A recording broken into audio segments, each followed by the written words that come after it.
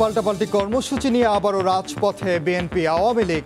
হামলা মামলা ও নির্যাতনের প্রতিবাদে বিরোধীদের সমাবেশ। অভিযোগ, নির্বাচনের আগে মাঠ শূন্য করতে চায় ক্ষমতাসীনরা। লাশ ফেলায় বিরোধীদের লক্ষ্য, বলছে আওয়ামী লীগ।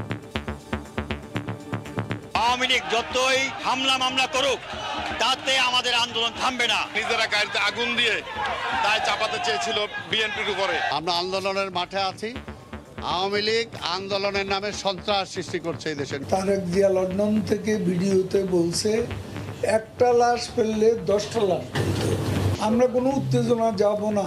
যে কোনো পরিস্থিতির সৃষ্টি করে তারা ক্ষমতা থেকে শেখ হাসিনাকে হটাতে চায়। দেখছিলেন প্রধান শিরোনাম। দুপুরের সময় সঙ্গে আছি আমি ওমর ইনান। এবার অন্যান্য শীর্ষ সংবাদ। আন্দোলনে বাধা নেই, তবে সহ্য করা হবে না জ্বালাও পোড়াও, বললেন প্রধানমন্ত্রী। মুক্তিযুদ্ধে যারা সমর্থন করেনি এখনও তাদের মনে রয়ে গেছে বৈরিতা। আবারও বিএনপিকে সন্ত্রাসী সংগঠন হিসেবে অভিহিত করলেন কানাডার আদালত। রাজনৈতিক আশ্রয়ের আবেদন নাকচ। সরকার উৎখাতের চেষ্টায় থাকা দলের হয়ে কাজ করার অভিযোগ। ডেঙ্গু আক্রান্তের নতুন উপসর্গ শরীর ফোলা, পেট ব্যথা ও ডায়রিয়া। রোগ প্রতিরোধ ক্ষমতা কম হওয়ায় কাবু হচ্ছে শিশুরা। আগের বছরের তুলনায় ভয়াবহতা আরও বাড়ার শঙ্কা। আল্ট্রাসোনোগ্রাফি রিপোর্টে যমজ শিশু, অস্ত্রোপচারের পর দেয়া হলো শুধু মেয়েকে। চুরি হয়েছে ছেলে, দাবি পরিবারের। চট্টগ্রাম মেডিকেলে তোলপাড়। এবং নিরাপদ পোশাক শিল্প গড়েও 1 দশক, মার্কিন জিএসপি সুবিধার বাইরে বাংলাদেশ। ভূ রাজনৈতিক কারণে নিষেধাজ্ঞা। সুবিধা আদায়ে কৌশলী হওয়ার পরামর্শ অর্থনীতিবিদদের।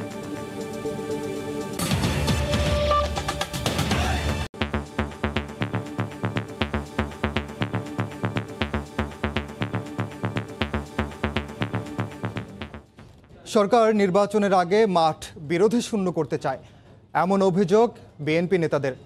তারা বলছেন, হামলা মামলা গ্রেফতার করে এ আন্দোলন বন্ধ করা যাবে না। শনিবার দলটির অবস্থান কর্মসূচিতে বাধার প্রতিবাদে সারা দেশে বিক্ষোভ সমাবেশ করছে বিএনপি। বর্তমান সরকারের পদত্যাগ সহ তত্ত্বাবধায়ক সরকারের অধীনে নির্বাচনের দাবি জানান নেতারা।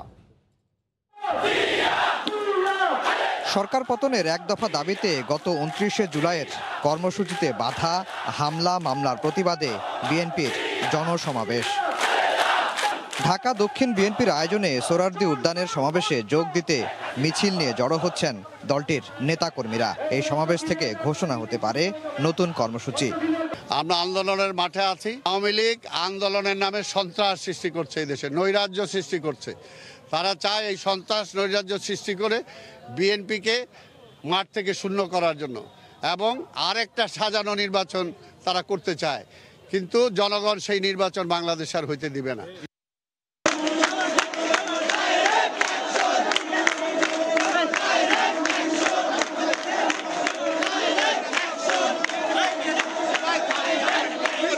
ঢাকার বাইরেও সব মহানগরী ও জেলা শহরগুলোতে হচ্ছে সমাবেশ। সোমবার সকালে খণ্ড খণ্ড মিছিল নিয়ে দলীয় কার্যালয়ের সামনে জড়ো হন বিএনপি নেতাকর্মীরা। পরে গত শনিবার রাজধানীতে বিএনপির কর্মসূচিতে হামলার প্রতিবাদ ও জড়িতদের দৃষ্টান্তমূলক শাস্তির দাবিতে প্রতিবাদ সমাবেশ করা হয়। এ সময় সরকারের বিরুদ্ধে শান্তিপূর্ণ কর্মসূচিতে হামলার অভিযোগ তোলেন নেতাকর্মীরা। আমরা বলতে চাই, আওয়ামী লীগ যতই হামলা মামলা করুক, তাতে আমাদের আন্দোলন থামবে না। অসংখ্য নেতাকর্মীদের তারা এরকম করেছে, নিজেরা গাড়িতে আগুন দিয়ে দায় চাপাতে চেয়েছিল বিএনপির উপরে। এদিকে বিএনপির সমাবেশকে কেন্দ্র করে যে কোনো অপ্রীতিকর পরিস্থিতি এড়াতে মোড়ে মোড়ে মোতায়েন রয়েছে অতিরিক্ত পুলিশ। আফজাল হোসেন, সময় সংবাদ, ঢাকা। এদিকে বিএনপির নৈরাজ্য ও সহিংসতার প্রতিবাদে রাজধানীতে বিক্ষোভ মিছিল করেছে আওয়ামী লীগ।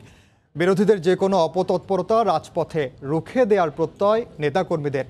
আর সচিবালয়ে আওয়ামী লীগের সাধারণ সম্পাদক ওবায়দুল কাদের বলেছেন, নির্বাচন সামনে রেখে লাশ ফেলতে চায় বিএনপি।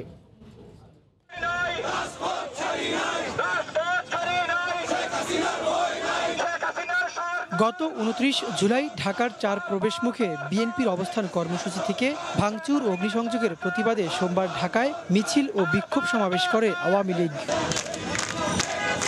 রাজধানীর বাড্ডায় সমাবেশের আয়োজন করে ঢাকা মহানগর উত্তর আওয়ামী লীগ। অংশ নেন যুবলীগ, ছাত্রলীগ সহ সহযোগী সংগঠনের নেতাকর্মীরা। সংক্ষিপ্ত সমাবেশে নেতারা বলেন, জাতি যখন নির্বাচনের জন্য প্রস্তুত তখন বিএনপি নির্বাচন বানচালের ষড়যন্ত্র করছে। তারা বলেন, বিএনপির নির্বাচন বানচালের শক্তি ও সামর্থ্য নেই, কিন্তু আন্দোলনের নামে নৈরাজ্য সৃষ্টি এবং জনভোগান্তি করাই তাদের আসল উদ্দেশ্য। ভোটে আসুন, নির্বাচনে আসুন, তাছাড়া ক্ষমতায় যাওয়ার কোনো পথ নাই। জনগণের জানমাল রক্ষার জন্য আমরা রাস্তায় আছি, আমরা রাস্তায় থাকব 2024 সাল পর্যন্ত, যতদিন পর্যন্ত নির্বাচন না হয়। এদিকে সচিবালয়ে গণমাধ্যম কর্মীদের সঙ্গে মতবিনিময় করেন আওয়ামী লীগের সাধারণ সম্পাদক ও সড়ক পরিবহন মন্ত্রী ওবায়দুল কাদের। তিনি বলেন, নির্বাচন সামনে রেখে বিএনপি নৈরাজ্য সৃষ্টি করে লাশ ফেলার ষড়যন্ত্র করছে। বিএনপি নেতা গয়েশ্বরচন্দ্র রায়ের গোয়েন্দা কার্যালয়ে মধ্যাহ্ন ভোজনীয় প্রশ্নের উত্তর দেন আওয়ামী লীগের সাধারণ সম্পাদক। তাদের উদ্দেশ্য হলো তারা একটা লাশ ফেলবে। তারেক জিয়া লন্ডন থেকে ভিডিওতে বলছে, একটা লাশ ফেললে 10টা লাশ ফেলতে হবে। কি অ্যাটিটিউড, কি ভয়াল তাদের অ্যাটিটিউড। আমরা কোনো উত্তেজনা যাব না, যে কোনো পরিস্থিতির সৃষ্টি করে তারা ক্ষমতা থেকে শেখ হাসিনাকে হটাতে চায়। এটা হলো তাদের টার্গেট। পথ অবরোধ করবে বাংলাদেশের আটারিতে, মেইন আটারি। নির্বাচনকে সামনে রেখে এই কর্মসূচি যারা নেয়, ভিসা নদী তো তাদের উপর কার্যকর হচ্ছে। তো উনি কেন খাইলেন এটা জিজ্ঞেস করে। এত এত এত ক্ষুধা রাজনৈতিক নেতা, কিসের রাজনীতি? 3 দিনও খাইনি আমরা আন্দোলন, তো ওনার ক্ষুধা লাগছে, উনি খেয়েছে। তিনি আরো বলেন, সুষ্ঠু নির্বাচনী পরিবেশ বজায় রাখতে নির্বাচন পর্যন্ত মাঠে থাকবে ক্ষমতাসীন দল। হাইওয়েগুলো বন্ধ করে দিন। ওবায়দুল্লাহ মামুন, সময় সংবাদ, ঢাকা। পঞ্চমবারের মতো বিএনপিকে সন্ত্রাসী সংগঠন হিসেবে অভিহিত করলেন কানাডার আদালত। এক বিএনপি কর্মী দেশটিতে রাজনৈতিক আশ্রয় প্রার্থনা করলে তা নাকচ করে দেন দেশটির ফেডারেল কোর্ট। রায়ে উল্লেখ করা হয়, ওই ব্যক্তি এমন দলের সঙ্গে যুক্ত ছিলেন যে সংগঠন বল প্রয়োগ এবং সন্ত্রাসের মাধ্যমে গণতান্ত্রিক সরকার উৎখাতের চেষ্টা করছে। দেশের অন্যতম প্রধান রাজনৈতিক দল বিএনপিকে আবারও সন্ত্রাসী সংগঠন হিসেবে অভিহিত করল কানাডার আদালত। এ নিয়ে কানাডার আদালতে পঞ্চমবারের মতো বিএনপিকে সন্ত্রাসী সংগঠন হিসেবে আখ্যায়িত করা হলো। গত 15 জুন একটি জুডিশিয়াল রিভিউয়ের আবেদন নিষ্পত্তিকালে কানাডার ফেডারেল কোর্টের বিচারক বিএনপিকে সন্ত্রাসী সংগঠন হিসেবে অভিহিত দেন। দলটির এক কর্মীর রাজনৈতিক আশ্রয় প্রার্থনা নাকচ করে দেওয়ার বিরুদ্ধে ওই জুডিশিয়াল রিভিউটি দায়ের করা হয়।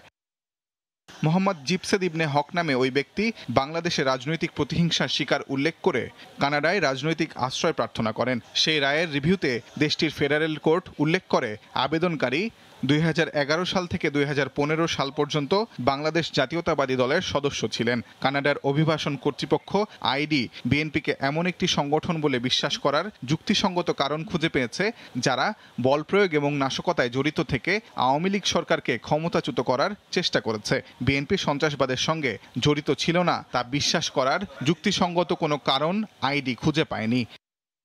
রায়ে বলা হয়, কানাডার অভিবাসন এবং উদ্বাস্তু সুরক্ষা আইন IRPA 34(1)F ধারায় আবেদনকারীকে কানাডায় বসবাসের অযোগ্য হিসেবে বিবেচনা করতে।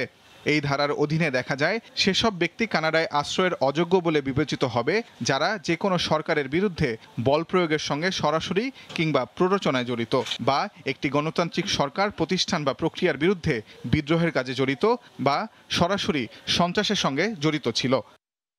ফেডারেল কোর্টের এই রিভিউয়ের মানদণ্ড হিসেবে তুলে ধরা হয় 2018-তে মাসুদ রানা ও 2022 সালে সেলিম বাদশা নামে বিএনপির অপর 2 কর্মীর রাজনৈতিক আশ্রয়ের প্রার্থনা নাকচ করে দেওয়ার বিষয়টি। সে সময়েও কানাডার অভিবাসন আইনের 34(1)C ধারা অনুযায়ী বিএনপিকে সন্ত্রাসী সংগঠন উল্লেখ করে এই 2 বাংলাদেশির রাজনৈতিক আশ্রয়ের প্রার্থনা বাতিল করা হয়। এর আগে 2017 সালে মোহাম্মদ জুয়েল হোসেন গাজী নামে ঢাকার মিরপুরের স্বেচ্ছাসেবক দলের একজন কর্মীর রাজনৈতিক আশ্রয়ের প্রার্থনাও নাকচ করে দেওয়া হয়। 2018 সালে মোহাম্মদ মোস্তফা কামাল এবং 2022 সালে ছাত্রদল কর্মী সেলিম বাদশার অভিবাসন নাকচ করার সময়ও বিএনপিকে সন্ত্রাসী সংগঠন হিসেবে উল্লেখ করে কানাডার আদালত। তাজওয়ার মাহমিদ, সময় সংবাদ। বিরোধীদের আন্দোলন সংগ্রামে আপত্তি নেই, তবে জ্বালাও পোড়াও করলে সহ্য করা হবে না, জানিয়েছেন প্রধানমন্ত্রী শেখ হাসিনা। সকালে জাতীয় পাবলিক সার্ভিস দিবস উপলক্ষে রাজধানীর ওসমানী স্মৃতি মিলনায়তনে বঙ্গবন্ধু জনপ্রশাসন পদক প্রদান অনুষ্ঠানে একথা বলেন তিনি। মুক্তিযুদ্ধে বিরোধিতাকারী দেশগুলোর বৈরী মনোভাব এখনও কাটেনি উল্লেখ করে সরকার প্রধান বলেন, সেসব বাধা অতিক্রম করে এগিয়ে যাচ্ছে বাংলাদেশ। জনপ্রশাসনের কর্মচারীদের উদ্ভাবন, দক্ষতা আর জনবান্ধব কার্যক্রমে উৎসাহ দিতে 2016 সাল থেকে পালন হয়ে আসছে জাতীয় পাবলিক সার্ভিস দিবস। কৃতি কর্মকর্তাদের দেয়া হচ্ছে বঙ্গবন্ধু জনপ্রশাসন পদক। সোমবার সকালে রাজধানীর ওসমানী স্মৃতি মিলনায়তনে 12 ক্যাটাগরিতে ব্যক্তিগত ও দলীয় মিলে 28 কর্মকর্তা আর 2 প্রতিষ্ঠানকে বঙ্গবন্ধু জনপ্রশাসন পদক দেন প্রধানমন্ত্রী শেখ হাসিনা।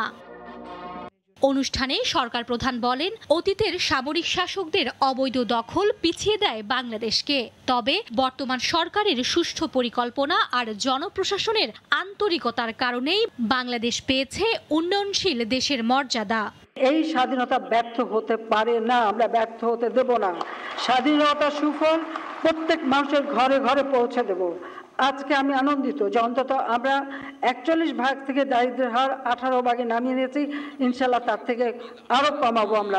সাম্প্রতিক ইস্যুতেও কথা বলেন সরকার প্রধান। জানান, বিরোধীদের আন্দোলনের বিষয়ে উদার থাকলেও সহিংসতা প্রতিরোধে কঠোর অবস্থানে সরকার। আন্দোলন সংগ্রাম দেখলে ভয় পাবেন না, ভয় পাওয়ার কিছু নেই। জনগণ যতক্ষণ আমাদের সাথে আছে, যারা আন্দোলন করতে চায়, জ্বালাপোড়া করতে চায়, জ্বালাপোড়া করাটা তো আমরা সহ্য করব না, সেটা কখনোই মেনে নেওয়া যাবে না। তবে আন্দোলন বা সংগ্রাম যাই করুক তাতে আমাদের কোনো আপত্তি নেই, কিন্তু আমাদের দেশের মানুষের ভাগ্য নিয়ে আর কাউকে আমরা ছিনিমিনি খেলতে দেব না। সব বাধা অতিক্রম করে বাংলাদেশ এগিয়ে যাচ্ছে উল্লেখ করে শেখ হাসিনা বলেন, দেশের মানুষের ভাগ্য নিয়ে ছিনিমিনি খেলতে দেয়া হবে না দেশি বিদেশি কাউকেই। মার্জিয়া মুমু, সময় সংবাদ, ঢাকা। প্রধানমন্ত্রীর জনসভা ঘিরে রংপুরে সাজ রব। আয়োজন সফল করতে নানা প্রস্তুতিতে ব্যস্ত স্থানীয় আওয়ামী লীগের নেতাকর্মীরা। সরকার প্রধানের সফর ঘিরে উত্তরবঙ্গে দেখা দিয়েছে আশার আলো। রেদওয়ান হিমেলের রিপোর্ট, ছবি তুলেছেন আশরাফুল ইসলাম। এক যুগ পর রংপুরে আসছেন আওয়ামী লীগের সভাপতি ও প্রধানমন্ত্রী শেখ হাসিনা। নগরীর এই জেলা স্কুল মাঠেই করবেন জনসভা। প্রধানমন্ত্রীর এই বিভাগীয় জনসমাবেশকে ঘিরে আশায় বুক বেঁধেছে উত্তরবঙ্গের মানুষ।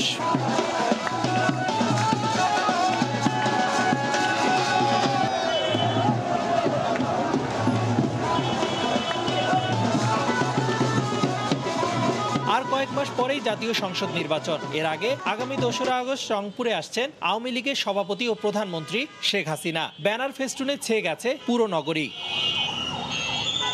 পাড়া মহল্লায় ও পৌরসভায় মিছিল মিটিংয়ে চলছে আনন্দ উৎসব। জনসভা সফল করতে পারছে দলের কেন্দ্রীয় নেতাদের আনাগোনা। শীর্ষ পর্যায়ের অনেক নেতার অবস্থান এখন রংপুরে। এতে অনেকটাই উজ্জীবিত স্থানীয় নেতাকর্মীরা। ব্যানার ফেস্টুন দিয়ে রংপুর বিভাগীয় সফর, রংপুর নগরী সারা পড়ে গেছে। রংপুরবাসী অনেক আনন্দিত, উজ্জীবিত, উৎফুল্ল।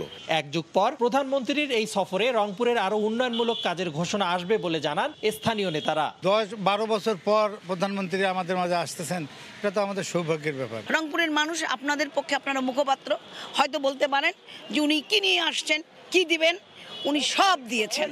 এক যুগ পর প্রধানমন্ত্রীর আগমনে উত্তরবঙ্গের জনপদ আজ উৎফুল্ল ও আনন্দিত বলছেন কেন্দ্রীয় এই নেতা। এই উত্তরবঙ্গে যে অভূতপূর্ব উন্নয়ন করেছেন মাননীয় প্রধানমন্ত্রী শেখ হাসিনা, সেটি এই সমস্ত বিষয়গুলি নিয়েই তিনি আগামী বুধবার 2রা আগস্ট তিনি বক্তব্য দেবেন। জনসভাস্থল 10 লাখ মানুষের উপস্থিতিতে কানায় কানায় পরিপূর্ণ হয়ে জনসমুদ্রে পরিণত হবে আশা নেতাকর্মীদের। রেদওয়ান হিমেল, সময় সংবাদ, রংপুর। রূপপুর পরমাণু বিদ্যুৎ কেন্দ্রের প্রথম ইউনিটের জন্য ফ্রেশ নিউক্লিয়ার জ্বালানি বা ইউরেনিয়াম সেপ্টেম্বরে দেশে পৌঁছাবে বলে প্রধানমন্ত্রী শেখ হাসিনাকে নিশ্চিত করলেন রোসাটমের মহাপরিচালক অ্যালেক্সি লিখাচেভ। সকাল 10টায় গণভবনে প্রধানমন্ত্রী শেখ হাসিনার সঙ্গে সৌজন্য সাক্ষাৎ করেন রাশিয়ার রাষ্ট্রায়ত্ত পরমাণু সংস্থা রোসাটমের ডিজি অ্যালেক্সি লিখাচেভ। সৌজন্য সাক্ষাতের পর প্রধানমন্ত্রীর প্রেস সচিব সাংবাদিকদের জানান, সেপ্টেম্বরে ইউরেনিয়াম আমদানির উদ্বোধনী চালান গ্রহণের আনুষ্ঠানিকতা নিয়েও আলোচনা হয়েছে। শত প্রতিকূলতা মোকাবেলা করে প্রকল্পটি সফলভাবে বাস্তবায়িত হচ্ছে বলে সরকার প্রধানকে অভিহিত করেন রোসাটম ডিজি। কারিগরি, প্রযুক্তিগত ও আর্থিক সহায়তায় এই মেগা প্রজেক্ট বাস্তবায়নের জন্য রাশিয়ার প্রতি কৃতজ্ঞতা জানান প্রধানমন্ত্রী।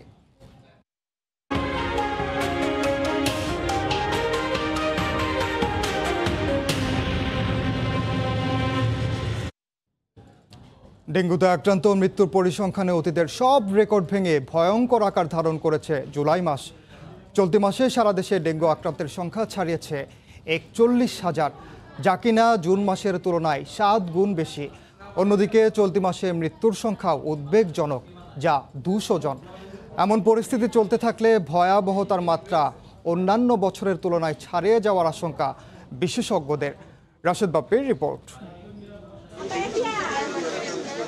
সময়টা এখন বড়ই অসময়। সব জায়গায় যেন এক হাহাকারের ধ্বনি। রোগী নিয়ে স্বজনের ছোটাছুটি, ভর্তির তোড়জোড়, তীব্র শয্যা সংকট, বাধ্য হয়ে মেঝেতেই চিকিৎসা, লম্বা লাইনে ঘন্টার পর ঘন্টা দাঁড়িয়ে সেবা গ্রহণের প্রাণপণ চেষ্টা। দেশের অধিকাংশ সরকারি হাসপাতালের চিত্রই এমন ভয়াবহ। বাদ পড়েনি বেসরকারি হাসপাতালও, সংকট সেখানেও। দেশে ক্রমবর্ধমান হারে ডেঙ্গু রোগী বাড়তে থাকায় বর্তমান পরিস্থিতি এক প্রকার নিয়ন্ত্রণের বাইরে। সরকারি খণ্ডিত হিসেবে চলতি বছর সারা দেশে এরই মধ্যে ডেঙ্গু আক্রান্তের সংখ্যা পৌঁছেছে প্রায় ৫০,০০০-এ। মৃত্যু ঘটেছে প্রায় ২৫০ মানুষের। প্রতিদিনই বাড়ছে এই সংখ্যা। সবশেষ গত ২৪ ঘন্টায় ঢাকার থেকে আক্রান্তের তুলনায় এগিয়ে ঢাকার বাইরের জেলাগুলো। মৃত্যু হয় ৮ জনের। এ তো গেল সার্বিক তথ্য। এর বাইরে শুধুমাত্র জুলাই মাসের পরিসংখ্যান তৈরি করে আতকে ওঠার মতো অবস্থা। কেননা জুনের তুলনায় চলতি মাসে রোগী বেড়েছে ৭ গুণ, মৃত্যু হয়েছে ২০০ জনের, যা কিনা ডেঙ্গু আক্রান্তের ভয়াবহ বছর ২০১৯ সাল এবং মৃত্যুর দিক থেকে বিভীষিকাময় বছর ২০২২-কেও হার মানায়। বর্তমানে যে ডেঙ্গুর অবস্থা, তাতে আমরা যে সহসা এডিস মশা নিয়ন্ত্রণ করতে পারবো বা ডেঙ্গু অনেক কমিয়ে আনতে পারবো তা না। ২০১৯ সালের চেয়েও ভয়াবহ হওয়ার সমূহ ঝুঁকি আছে। এমন পরিস্থিতিতে ডেঙ্গু রোগী ব্যবস্থাপনায় বেশি জোর দেওয়ার পরামর্শ বিশেষজ্ঞদের। স্বাস্থ্য বিভাগও বছরব্যাপী প্রতিরোধমূলক কার্যক্রম জারি রাখার পক্ষে। এখন আমাদের বেশি জোর দিতে হবে ডেঙ্গু রোগীর ব্যবস্থাপনার দিকে। আমাদের ঢাকার হাসপাতালে শয্যা সংখ্যা বাড়াতে হবে, ডেঙ্গু জন্য প্রশিক্ষণের ব্যবস্থা করতে হবে ডাক্তার নার্সদের। এবং আমরা গত বছরের সাথে তুলনা করলে আমরা দেখতে পাই যে জুলাই মাসে গত বছরও ১৫৭১ জনের আমাদের রিপোর্টেড কেস ছিল। এই বছর সেটা অনেক বেড়ে গেছে। সারা বছরই এটা থাকে, তাহলে পরে প্রতিরোধের জায়গা থেকে আমাদেরকে সারা বছরই কাজটা চালিয়ে নিয়ে যেতে হবে। ডেঙ্গুতে সব থেকে বেশি রোগীর মৃত্যু হয় ২০২২ সালে। সে বছর ৬১,০০০ রোগীর মধ্যে মারা যান ২৮১ জন। চলতি বছর ডেঙ্গু ভয়াবহ রূপ নেবে এই আশঙ্কা ছিল অনেক আগে থেকেই। এরপরও এডিস নিয়ন্ত্রণে ব্যর্থতার ফল ভোগ করতে হচ্ছে সবাইকে, সেটি অস্বীকারের কোনো উপায় নেই। তবে অপ্রিয় হলেও সত্য, এই ব্যর্থতার দায়ভার একক কোনো প্রতিষ্ঠানের নয়, বরং সকলের। রাশেদ বাপ্পি, সময় সংবাদ, ঢাকা। ডেঙ্গুর সবশেষ পরিস্থিতি জানাতে এই মুহূর্তে রাজধানীর মুগদা জেনারেল হাসপাতালে আছেন রিপোর্টার রাশেদ বাপ্পি এবং চট্টগ্রাম মেডিকেল কলেজ হাসপাতালে আছেন রিপোর্টার শফিকুল আলম। সরাসরি প্রথমে যাচ্ছি বাপ্পির কাছে। গত মাস অর্থাৎ জুনে সারা দেশে ডেঙ্গু আক্রান্তের সংখ্যা প্রায় ৬,০০০-এর কাছে ছিল এবং মারা গিয়েছিলেন ৩৪ জন। তবে যদি আমরা চলতি মাস অর্থাৎ জুলাইয়ের ৩০ দিনের কথা বলি, এরই মধ্যে আক্রান্তের সংখ্যা ৪১,০০০ ছাড়িয়েছে, মারা গিয়েছেন ২০০ জন। হাতে কিন্তু আরও একটা দিন বাকি আছে, অর্থাৎ আমরা যে পরিসংখ্যান বলছি সেই পরিসংখ্যান ৩০ তারিখ পর্যন্ত, ৩০ জুলাই পর্যন্ত, অর্থাৎ আজকের যে ৩১ জুলাই সেই স্বজনকে ভর্তি করানো, তার স্বজনের পরীক্ষা করানো, আর স্বজনকে সুস্থ করে চেষ্টা, এই কেন্দ্রে আমরা পাশাপাশি এবং স্বাস্থ্য এক ধরনের হাহাকার দেখতে পাচ্ছি। কেননা এত বেশি সংখ্যক রোগীকে সামাল দেওয়া চাকরিখানি কথা নয়। আমরা যদি মুগদা মেডিকেল কলেজ হাসপাতালে রয়েছে, এখন হাসপাতালের কথা বলি, এই হাসপাতালটি মাত্র ৫০০ শয্যা। হাসপাতালটিতে যেগুলো আক্রান্ত রোগীর সংখ্যায় প্রায় ৬০০।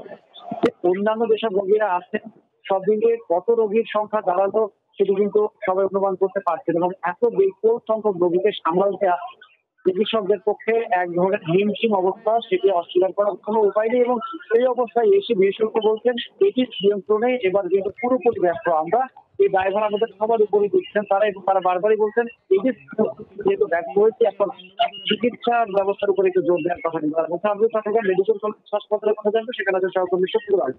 শফিক, চট্টগ্রামের দেওয়া।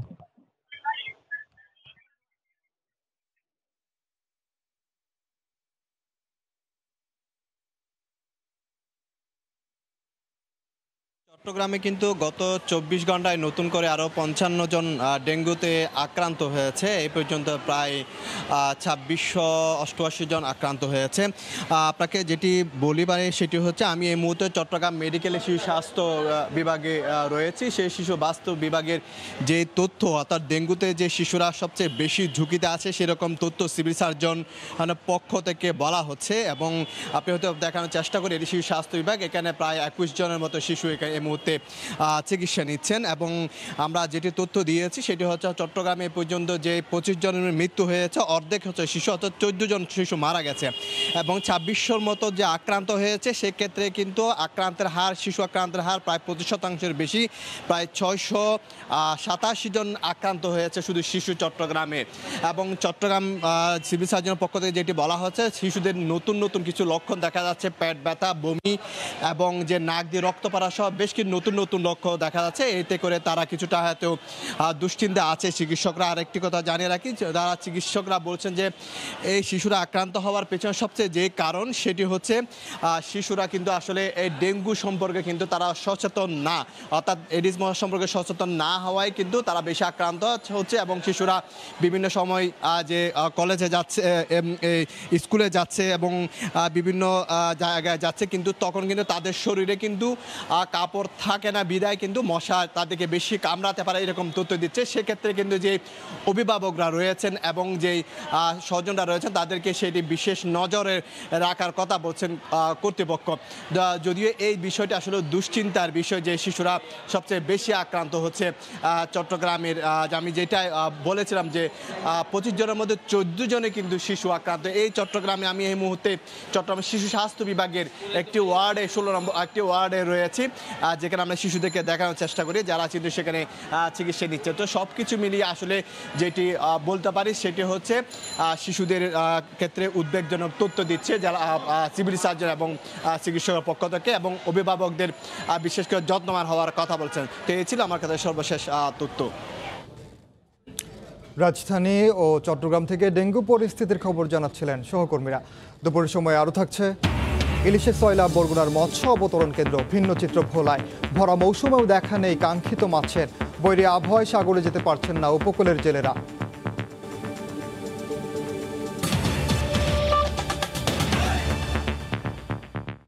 আল্ট্রাসোনোগ্রাফির রিপোর্ট সহ নানা পরীক্ষা নিরীক্ষায় দেখা যায় গর্ভে যমজ শিশু, এক ছেলে ও এক মেয়ে শিশু। কিন্তু চট্টগ্রাম মেডিকেল কলেজ হাসপাতালে সিজারের পর দেয়া হয় শুধু মেয়ে শিশুকে। মা বাবার দাবি চুরি করা হয়েছে ছেলেকে। এই ঘটনায় তোলপাড় চলছে হাসপাতাল জুড়ে, কিন্তু কথা বলতে নারাজ মেডিকেল কর্তৃপক্ষ।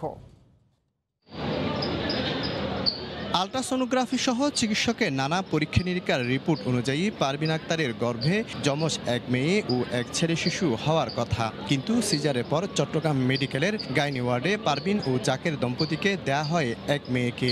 তাদের দাবি হাসপাতালেই চুরি হয়েছে ছেলে শিশুটি। আমাদের বাচ্চা আরেকটা শিশু চুরি হয়ে গেছে, মেয়েটা দিছে ছেলেটা দেয়নি আমাদের। চট্টগ্রামের বাঁশখালীর অ্যাপোলো হাসপাতাল থেকে সর্বশেষ ডাক্তার ফাহমিদা বেগমের ২২ জুলাই আল্ট্রাসোনোগ্রাফি রিপোর্টে যমজ শিশুর বয়স ৩৫ সপ্তাহ, একজনের ওজন ২ কেজি ৯২৫ গ্রাম, অপরজনের ৩ কেজি ২৮৯ গ্রাম। হেমাটোলজি রিপোর্টেও ছেলে ও মেয়ের কথা উল্লেখ আছে। এর ২ মাস আগে ২০ মে রিপোর্টেও যমজ শিশু লেখা ছিল। গত ৩০ জুলাই চট্টগ্রাম মেডিকেলে ৩৩ নম্বর গাইনি ওয়ার্ডে ভর্তি হওয়ার পরও যমজ শিশুর কথা জানান চিকিৎসকরা। তবে বিকেলে সিজারের পর একটি মেয়ে শিশু তাদের দেয়া হয়। বিষয়টি মানতে নারাজ স্বজনরা। পরিচালক বরাবর অভিযোগও করেন বাবা জাকির হোসেন। 7 মাসে আলট্রাসাউন্ড দিয়ে হয়ে দুটো, একটা মহিলা একটা পুরুষ। এই মাসের 20 তারিখেও হয়ে দেয় একটা পুরুষ একটা মহিলা। এই মাসের 30 তারিখ যেভাবে বেতন উঠিবার আগে বেতন উঠতে বাচ্চা দুটো লেফেলা করবো।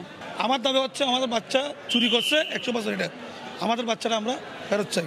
রিপোর্টে কোনো ভুল নেই দাবি পরীক্ষা নিরীক্ষা করা চিকিৎসকের। দুইটা বাচ্চা পেয়েছি, দুইটা বাচ্চার ছবি তো আমি তুলে দিয়েছি, এটা আপনার ফিল্মে আছে। দুইটা মাথা, দুইটা 4টা পা, দুইটা হার্টবিট, সবটা আলাদা আলাদা জায়গায়, এক জায়গায় তো না। তবে অভিযোগের বিষয়ে কথা বলতে রাজি নন পরিচালক। 2018 সালে 26 ফেব্রুয়ারি চট্টগ্রাম মেডিকেলে ডাক্তার সেজে শিশু চুরি করতে গিয়ে 2 জন ধরা পড়ে। 2021 সালে শিশু চুরির ঘটনায় 3 জনকে আটক করে পুলিশ। শফিকুল আলম, সময় সংবাদ, চট্টগ্রাম। পত্রিকায় পাত্রী চেয়ে বিজ্ঞাপন তার প্রতারণার অন্যতম ফাঁদ। সখ্য গড়ার চেষ্টা করেন সচ্ছল নারীদের সঙ্গে। কানাডা সহ উন্নত দেশে স্থায়ীভাবে বসবাসের প্রতিশ্রুতি দিয়ে তৈরি করেন ফাঁদ। লাখ লাখ টাকা হাতিয়ে নিয়ে উল্টো তাদের বিরুদ্ধেই করেন মিথ্যা মামলা। ভুক্তভোগী এক নারীর করা মামলায় রাজধানী থেকে অভিযুক্ত সজল চৌধুরীকে গ্রেফতারের পর গোয়েন্দা পুলিশ বলছে প্রতারণা তার জীবিকার প্রধান উৎস। বুলবুল রেজার রিপোর্ট। একটি বেসরকারি ব্যাংকে চাকরি করেন এই নারী। বছর 5 আগে পরিচয় হয় সজল চৌধুরী নামে এক ব্যক্তির সঙ্গে। সপরিবারে তাকে কানাডায় স্থায়ী হওয়ার প্রস্তাব দেন সজল। তিনিও রাজি হয়ে যান। 2022 সাল থেকে চলতি বছরের এপ্রিল পর্যন্ত কয়েক দফায় তাকে 43 লাখ টাকাও দেন। একসময় আসল পরিচয় প্রকাশ পায় সজল চৌধুরীর। এই নারীর সব টাকা আত্মসাৎ করে উল্টো তার বিরুদ্ধেই চেক ডিজনারের মামলা করেন। প্রথম 5 লাখ গোল্ড বিক্রি করে, তারপর 3 লাখ, তারপর 3 লাখ, তারপর 3 লাখ, এভাবে 14 লাখ টাকা দেওয়া হয়ে গেছে। আমার ফেনীতে একটা জায়গা আছে, 60 লাখ টাকা ভ্যালু ছিল, 30 লাখ টাকায় বায়না করে ওরা 15 লাখ টাকা দিয়ে দিচ্ছে। ভিডিও কল দিয়ে কোরআন শরীফ হাতে নিয়ে বলছে যে আমি যদি প্রতারণা করি আমার উপর আল্লাহর গজব পড়ুক। তা আমি বলছি যে আমিন আমিন আমিন 3 বার বলছি। ভুক্তভোগী নারীও প্রতারণার মামলা করেন সজল চৌধুরীর বিরুদ্ধে। মতিঝিল থানার মামলায় গোয়েন্দা পুলিশ তাকে গ্রেফতার করেছে। তার দাবি, পত্রিকায় পাত্রী চাই বিজ্ঞাপন দেখিয়ে নাকি ওই নারী তার সঙ্গে যোগাযোগ করেছিলেন, অথচ ভুক্তভোগী নারীর আছে স্বামী সন্তান। 3 পৃষ্ঠা হাতে লিখিত দিছে, 15 বছরের ফিরিস্তি, যে সে আমাকে যৌতুক চেয়ে আমাকে মেরে ফেলবে, আমার সন্তান একটা ছেলে 2টা মেয়ে, আমার কাছে থাকবো না, আপনি আমাকে বাঁচান। পুলিশ বলছে এর আগেও তার বিরুদ্ধে প্রতারণার বিস্তর অভিযোগ পাওয়া গেছে। নিজেকে শিল্পপতি পরিচয় দেওয়া সজল লাখ টাকা বাসা ভাড়া দেন প্রতি মাসে। নিজেকে তিনি এমপি মন্ত্রীদের আত্মীয় পরিচয় দেন। তার প্রতারণার 2টি পদ্ধতি সম্পর্কে জানতে পেরেছে পুলিশ। একটি পাত্রী চেয়ে বিজ্ঞাপন, আরেকটি পারিবারিক কলহের মধ্যে আছেন এমন নারীদের খুঁজে বের করা। ঢাকা শহরে সে থাকে একটা অভিজাত এলাকায়, গাড়ি মেনটেন করে, বডিগার্ডও রাখে একজন। আমাদের জিজ্ঞাসাবাদে সে কোনো সদুত্তর দিতে পারেনি যে তিনি কি ব্যবসা করেন। বারবারই উনি বিভিন্ন প্রভাবশালী ব্যক্তিদের নাম বলবেন, তার খালাতো ভাই, আত্মীয়, মামাতো ভাই ইত্যাদি ইত্যাদি বলে বলে সে একটা প্রভাব বিস্তার করার চেষ্টা করে এবং এই ভুক্তভোগী নারীদের উনি টার্গেট করে এই টাকাগুলো নিয়ে থাকে। সজল চৌধুরীর বিরুদ্ধে যেসব অভিযোগ উঠেছে তা খতিয়ে দেখছে পুলিশ এবং আমার মনে হয় এটাই হলো তার। বুলবুল রেজা, সময় সংবাদ, ঢাকা। দরিদ্ররা 5 থেকে 10 হাজার টাকা ঋণ নিলে কোমরে দড়ি পড়ে, অথচ ঋণ খেলাপিরা বিপুল কোটি টাকা খরচ করে আইনজীবী নিয়োগ করে বলে ক্ষোভ প্রকাশ করেছেন আপিল বিভাগ। সোনালী ব্যাংকের ঋণ খেলাপির এক মামলার শুনানিতে এমন মন্তব্য করেন আদালত। সকালে প্রধান বিচারপতির নেতৃত্বে আপিল বিভাগে নারায়ণগঞ্জের ব্যবসায়ীর ঋণ পরিশোধে আপত্তি জানানোর আবেদনের পরিপ্রেক্ষিতে চলে আপিল শুনানি। এ সময় আদালতকে জানানো হয় 1997 সালে ফজলুর রহমান তার প্রতিষ্ঠানের নামে সোনালী ব্যাংকের মতিঝিল শাখা থেকে 32 কোটি টাকা ঋণ নেন। সুদসহ ঋণ পরিশোধের অঙ্ক দাঁড়ায় প্রায় 150 কোটি টাকা। এর বিপরীতে 26 বছরে মাত্র 5 লাখ টাকা ফেরত দেওয়ার কথা জেনে অসন্তোষ প্রকাশ করেন আপিল বিভাগ। অর্থনৈতিক মানদণ্ডে নয় বরং রাজনৈতিক সিদ্ধান্তে বাংলাদেশকে জিএসপি সুবিধা দিচ্ছে না যুক্তরাষ্ট্র। আর এজন্যই বিশ্বের সবচেয়ে নিরাপদ পোশাক শিল্প গড়ে তোলার পরও প্রত্যাহার হচ্ছে না 1 দশক আগে আরোপ করা ওই নিষেধাজ্ঞা। এমনটাই মনে করেন শিল্প উদ্যোক্তারা। এই অবস্থায় মার্কিন অর্থনৈতিক সুবিধা আদায়ে রাজনৈতিক সখ্য জোরদারে পরামর্শ অর্থনীতিবিদদের। কামরুল হাসান সবুজের রিপোর্ট।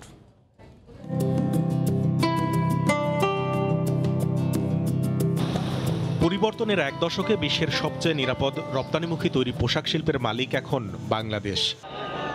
2013 সালের 24 এপ্রিল রানা প্লাজা ধসের জের ধরে জুনের শেষ দিকে ঘোষণা আসে বাংলাদেশের জিএসপি বাতিল করছে বিশ্ব অর্থনীতির শীর্ষ দেশ যুক্তরাষ্ট্র। সুবিধা ফিরে পেতে নিরাপদ কর্মপরিবেশ আর শ্রমিক অধিকার সহ 16টি সংস্কারের শর্ত দেয় মার্কিন প্রশাসন। ওই বছরই দেশের পোশাক শিল্পের সংস্কার তদারকিতে আসে ইউরোপ আমেরিকার ক্রেতাদের জোট অ্যাকর্ড ও অ্যালায়েন্স। কয়েক বছর কাজ করে সন্তুষ্টি জানিয়ে বিদায়ও নিয়েছে জোট দুটি।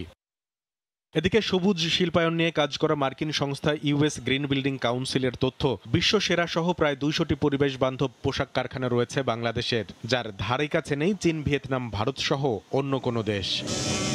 এমন সব অর্জনে অগ্রগতির ঝুলি ভরলেও এখনো বাস্তবায়ন হয়নি সুবিধা দেওয়ার মার্কিন আশ্বাস। এর কারণ আসলে কি?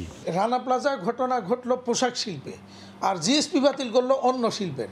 তো এইটা তো বোঝাই যাচ্ছিল যে এটা একটা বাহানা, এটা একটা ইস্যু, যে ইস্যুতে তারা বাংলাদেশকে চাপে ফেলার জন্য সবসময় সচেষ্ট থাকে। বিষয়টা আসলে সবসময় আমরা বলে আসছি যে এটা কমপ্লিটলি পলিটিক্যাল। এই যুক্তি থেকে যুক্তরাষ্ট্রের সঙ্গে রাজনৈতিক সখ্য বাড়ানোর পরামর্শ অর্থনীতিবিদদের। এটা দ্বিমত করার কোনো উপায় নাই যে এই ধরনের সিদ্ধান্ত নেওয়ার এবং তোলার ক্ষেত্রে অর্থনৈতিক বিবেচনার পাশাপাশি ভূ রাজনৈতিক বিবেচনা অনেক ক্ষেত্রে প্রাধান্য পায়। যুক্তরাষ্ট্রের বাজার থেকে আসা মোট রপ্তানি আয়ের 90 ভাগের বেশি আসে যে পোশাক শিল্প থেকে। এর আগে মার্কিন প্রশাসন জিএসপি দিলেও কখনোই অন্তর্ভুক্ত করেনি এই খাতকে। কামরুল হাসান সবুজ, সময় সংবাদ, ঢাকা। নিষেধাজ্ঞা শেষ হলেও বৈরী আবহাওয়ায় মাছ শিকারে যেতে পারছেন না পটুয়াখালীর উপকূলের জেলেরা। তীরে ফেরার পথে ঢেউয়ের তোড়ে ডুবেছে 2টি ট্রলার। এদিকে একের পর এক নিষেধাজ্ঞা আর বৈরী আবহাওয়ায় নাকাল জেলেদের দিন কাটছে খেয়ে না খেয়ে, পাচ্ছেন না সরকারি সহায়তাও। শিকদার জাবির হোসেনের রিপোর্ট। এ যেন মরার উপর খাড়ার ঘা। 65 দিনের নিষেধাজ্ঞা শেষে সাগরে মাছ শিকারে যায় জেলেরা। 2-3 দিন ট্রলার চালিয়ে গভীর সমুদ্রে যেতে না যেতেই পড়েন বৈরী আবহাওয়ার কবলে। সাগরের উত্তাল ঢেউয়ে টিকতে না পারায় জাল না ফেলেই তীরে ফিরতে বাধ্য হয় জেলেরা। এদিকে তীরে ফেরার পথেই দুর্ঘটনার কবলে পড়ে 2টি জেলে ট্রলার। গত শুক্রবার দুপুরে সাগরের ঢেউয়ে উল্টে গিয়ে 29 জেলে সহ এফবি জুবায়ের ও এফবি মুনিয়া নামের 2টি ট্রলার ডুবে যায়। এ সময় 28 জেলে জীবিত উদ্ধার হলেও রবিউল নামের এক জেলে নিখোঁজ থাকে। এ ঘটনার পর আতঙ্ক বাড়ায় জেলেরা সমুদ্রে না গিয়ে ফের ঘাটে নোঙর করে থাকেন।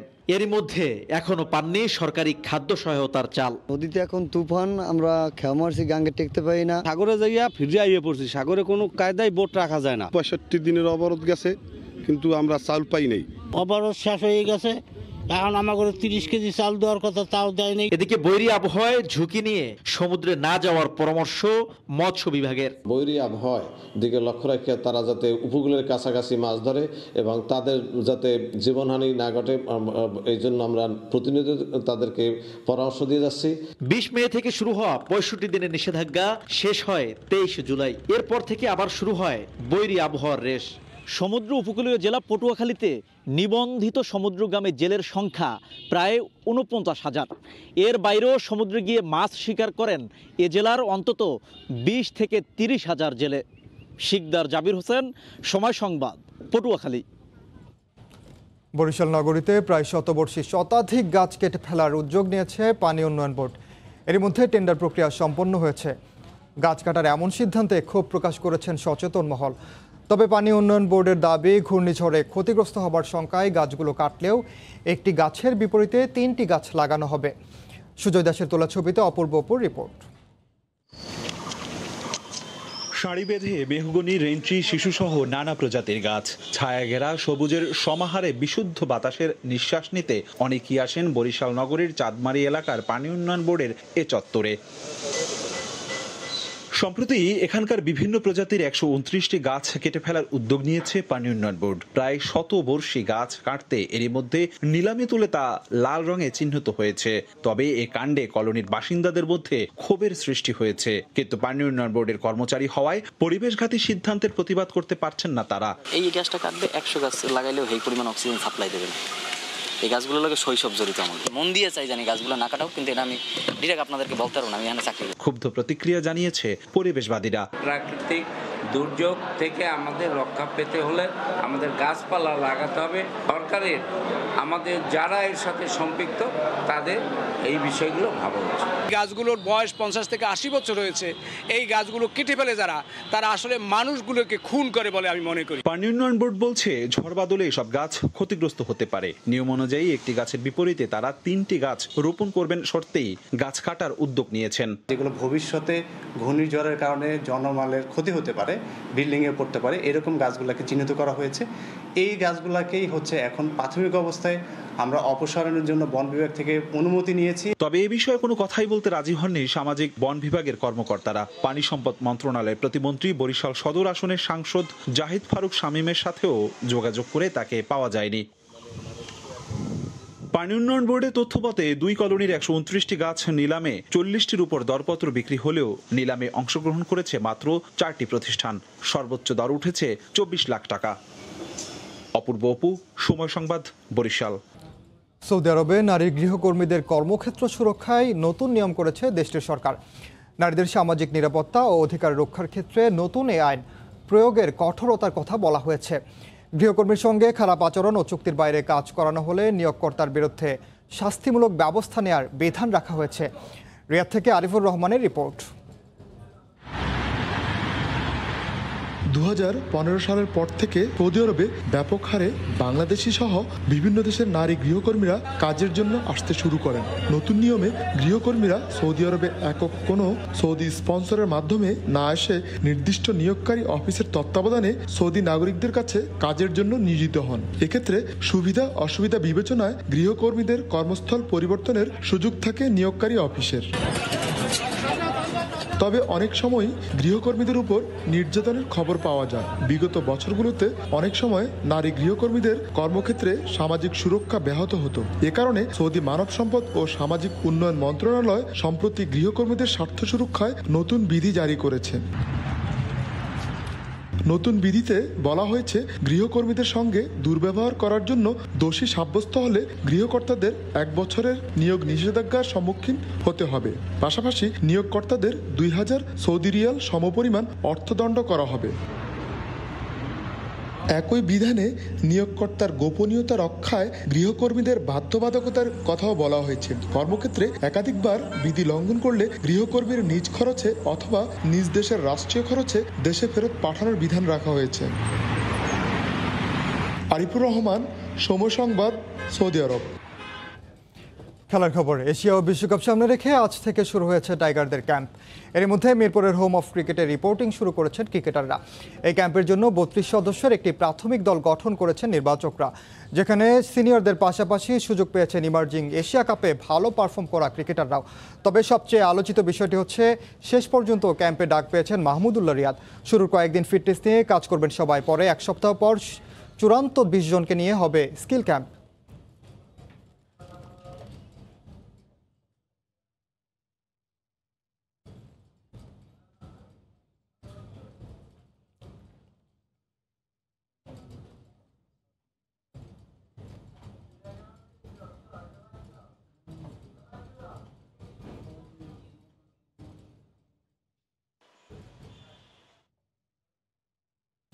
এই মুহূর্তে মিরপুরে আছেন রিপোর্টার মাহবুব রিমন। সরাসরি যাচ্ছি তার কাছে।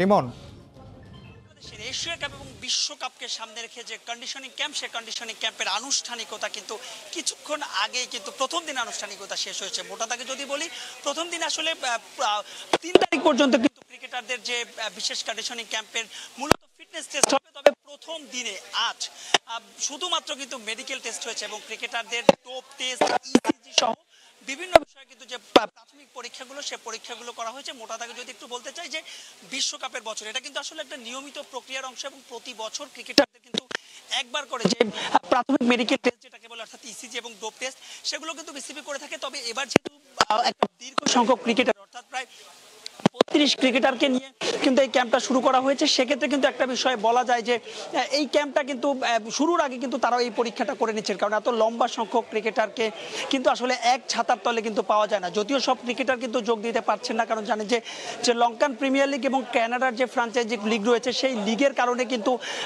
সাকিব, লিটন সহ বেশ কিছু ক্রিকেটার কিন্তু বাংলাদেশের বাইরে রয়েছেন এবং তারা যখন বাংলাদেশে আসবেন এই ক্যাম্পে কিন্তু তারা শুরু করবেন।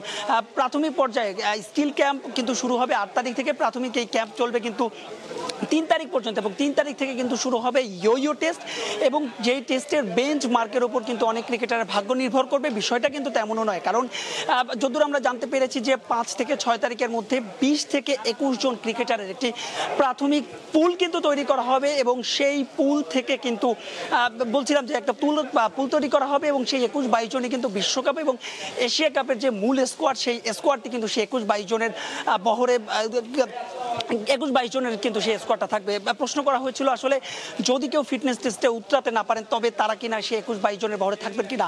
কিছুক্ষণ আগে ক্রিকেট অপারেশনসের ম্যানেজার শারিয়া নাফিস কথা বলেছিলেন। তিনি বলেছিলেন যে ক্রিকেটারদের আসলে এই ফিটনেস টেস্টের সঙ্গে পুলের, অর্থাৎ ক্রিকেটারদের যে মূল দল 21-22 জন, সেই দলের কোনো সম্পর্ক নেই। আসলে নির্বাচকরা দেখতে চাচ্ছেন, টিম ম্যানেজমেন্ট দেখতে পাচ্ছেন কার আসলে ফিটনেস লেভেল কিভাবে রয়েছে। তো এই ছিল আমার কাছে মিরপুরের হোম অফ ক্রিকেট থেকে বাংলাদেশ দলের কন্ডিশনিং ক্যাম্পের সবশেষ খবর। আমরা তখন সরাসরি যুক্ত ছিলাম মিরপুরে। এ পর্যায়ে শীর্ষ সংবাদ জানিয়ে দিচ্ছি আরেকবার।